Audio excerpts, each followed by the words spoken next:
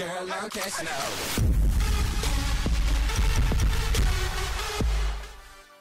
What's going on, everyone? It's Zyra and welcome back to another video here on my channel. And in today's GTA 5 online tutorial, I'm going to be showing you guys a really awesome and funny boxing glove character animation glitch after the 1.17 patch update.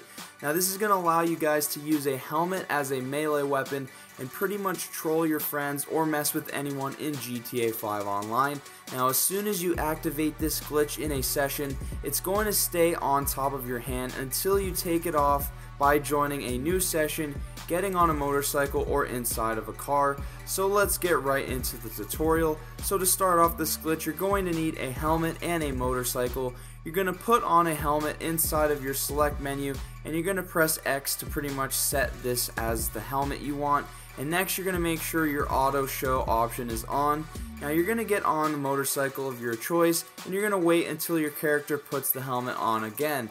Now you're going to get off the motorcycle and you're going to move around a bit until your character goes to take off the helmet. As soon as the helmet touches your character's hand, you're going to get back onto the motorcycle and then immediately get back off. Now if you've timed this correctly, you should have the helmet of your choice pretty much attached to your hand.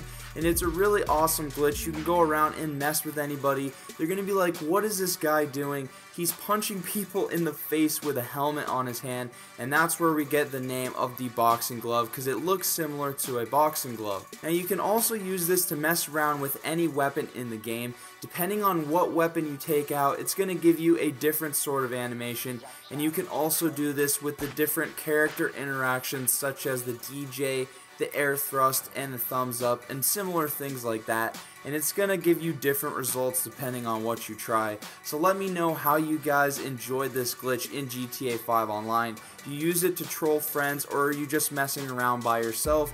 I hope you enjoyed the video. Please be sure to drop a like if you did, subscribe if you're new, drop a comment, and I'll see you guys on the next video.